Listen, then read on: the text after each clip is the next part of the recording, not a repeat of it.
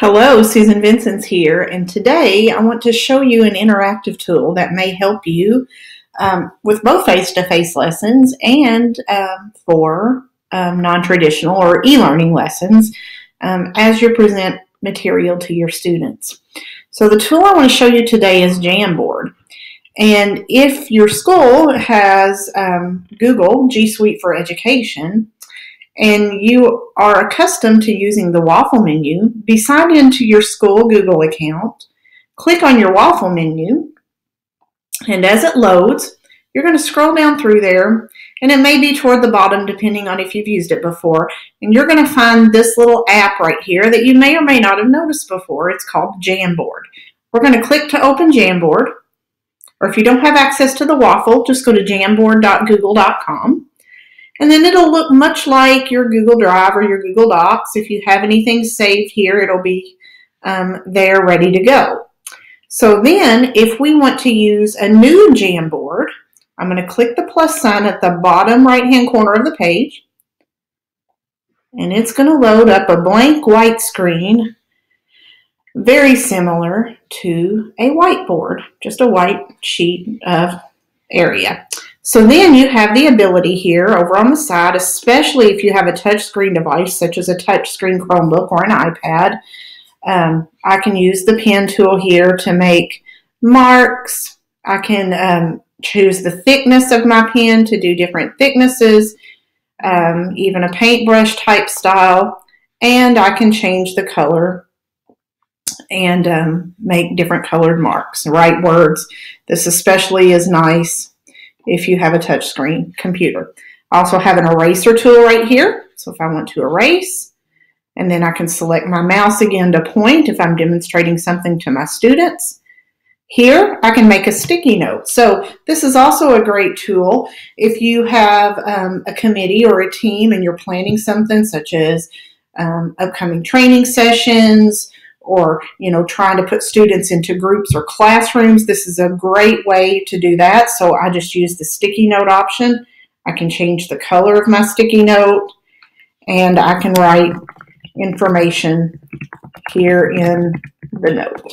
And I can go back and edit and process as needed. And that'll save that sticky note. And then I can keep adding more sticky notes. Here is another note. And I can save that one and so on. So then I have the ability to move those sticky notes wherever I want. I also have the ability here to insert an image. So if I want to insert an image, I'm going to click the picture, and maybe I want a picture of a flower. I'm going to go to where I can search Google Images and choose flower. I can also choose a photo that I've already saved in my Google Drive. So I'm going to choose the picture of the flower, and I'm going to select it, and it's going to bring that in there. Then I have the ability to annotate, draw. I could label the parts of the flower and so on and so forth. And then I have just a little laser pointer here that I can use as a pointer if I'm presenting. You also have the ability here at the top to add more pages. So I can add as many pages as I want. Notice I'm on page 3 of 3, and then I can go back to my original pages. And then I know something that several people enjoy is these backgrounds. Okay, so I'm going to click on background, and let's choose this this second one right here. So maybe I want ruled paper. And again, this comes in very handy if you have an actual touch screen. Right now I'm writing with my mouse, so it's not going to look as nice. But if you have a touch screen, your finger or your stylus will definitely be good for that. We'll go to another page, click on background, and then I also have the ability here to do graph paper. This is great for those times when you want students to make a graph, and again, I'm drawing with my mouse. You can draw more precisely with your finger or a stylus. And then maybe I need my students to plot points on an X and a Y axis. And then I can do various gray backgrounds for graph paper, and then I can do just solid blues and blacks. So this is Jamboard. And again, just like a Google Doc, you're going to give it a title.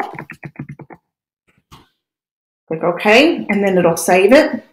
Then I have my share button up here. I can share it just like I would a Google Doc by inviting people, or I can get the shareable link if I so choose.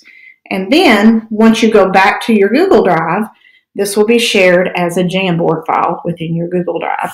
So hopefully this is something to help you math teachers or science people or elementary, English language arts, whatever. You needed a place to have a background, a certain type of paper, and be able to label things, or be able to bring in images and be able to label those using your touchscreen devices or what have you. So if you have any more questions about Jamboard or need any assistance, I'll be happy to help you. Just reach out and let me know what I can do for you. Have a great day. Bye-bye.